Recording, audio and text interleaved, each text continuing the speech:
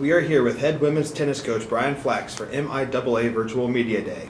What are your expectations for the spring season? Well, you know, we haven't made the tournament the last couple of years, so our number one goal is to make sure we get enough wins to try to get back to the tournament and get an opportunity to play up in Lincoln in a really nice facility. Without a senior on the roster, how do the underclassmen step up and take on new leadership roles? Well, you know, last year we had 4 freshmen in the starting lineup, and they got a lot of experience and a lot of quality time.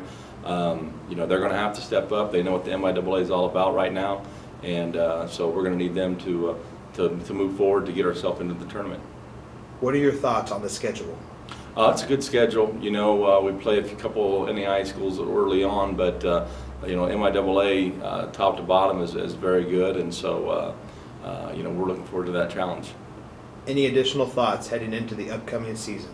Yeah, I'm just really excited about it. And the girls have been working hard, and I think, like I said, with the year's experience and maybe a little bit more mental toughness and so forth, we can pull out some of those matches that we lost last year, and looking forward to a great spring season. Thanks, Coach. Good luck this season. Thank you so much.